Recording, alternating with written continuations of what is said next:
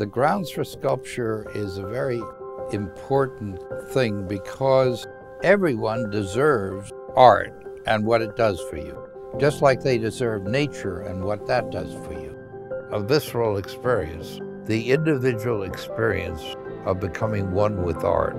It happens when a work speaks to you and hopefully you're not expecting it. It just hits you.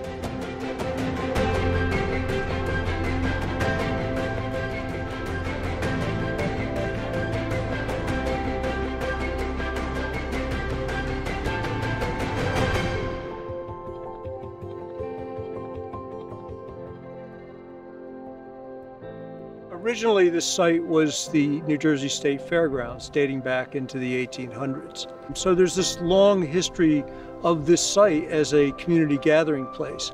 The Atelier had a school here at the time. It was a really exciting atmosphere. People were all artists. They all wanted to make stuff.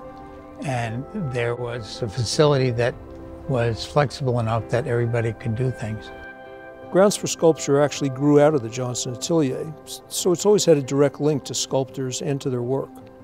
The idea started getting kicked around by Seward and Herc Van Tongeren and Isaac Whitkin about creating a place to display sculpture here. They'd say, you know, if we could make it look a little nicer, then attract new artists. And believe me, it didn't look like a park by any means. When I got here, I was just sort of in shock. The place was completely overgrown. Buildings had many of their windows broken. We got rid of a lot of garbage. We mowed the lawns. So it was a big job just sort of getting it under control at that point. Almost immediately we decided it would be an arboretum, besides being a sculpture park. One of the focuses of the landscape was to see what we could get that was going to be destroyed if we didn't use it. Bruce and I spent a lot of time driving around looking for material. But as a result of that, we got a lot of great stuff. It was a natural place for me to develop my work. Because I had so many friends who were sculptors, it was a natural place to get their work, and a lot of them were working at the Atelier. It all seemed to go together in the development of the park. When we first started, Brooke Barry was in charge of the art, had a fabulous sensibility, and she went from the Atelier to being the artistic director of Grounds for Sculpture. But Grounds for Sculpture didn't exist at the time. The code name was Corporate Sculpture Park. Seward said, come up with a better name or it's going to be Corporate Sculpture Park. And we worked like crazy. And Bruce went, Grounds for Sculpture, and I was like, there it is.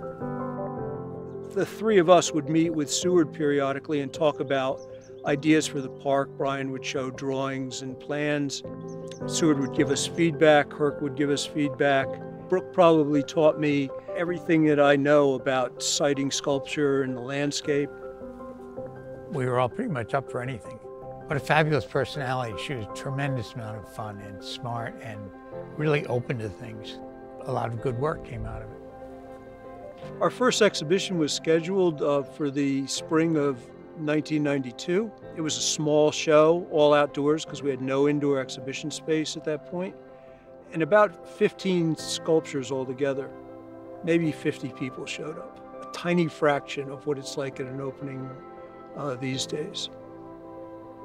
Grounds for Sculpture is to make art as approachable as possible. I think that this type of thing is so valuable to so many people.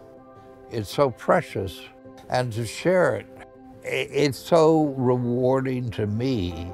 There are just so many experiences to be had. That's what makes life rich. When we started, there was no really extensive master plan. Mostly it evolved over time. Sort of exciting for me all these years later to have been involved in creating another different kind of community gathering place. I have to admit that once in a while I'll be out here by myself and just sort of be amazed by what we've done.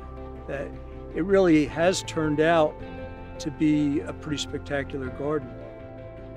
We managed to do something almost on the sly, I feel. It was like if people had been paying attention, they wouldn't have let us do this place. And it's a lot of things to a lot of people, and that, I think, was one of the intentions that we managed to provide was just opportunities. You can come here for a lot of reasons, or you can come here for no reason at all. Just it's a nice place to hang out.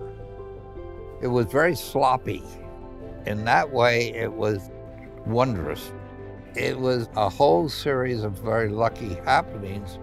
It made the whole thing develop in a most unusual, contorted way. It was like self-propelling. Only when something had to happen, it happened then. All of these things evolved in the craziest way. I don't think anything could have stopped it. I'd say we've done the impossible. It was just wonderful, that's all.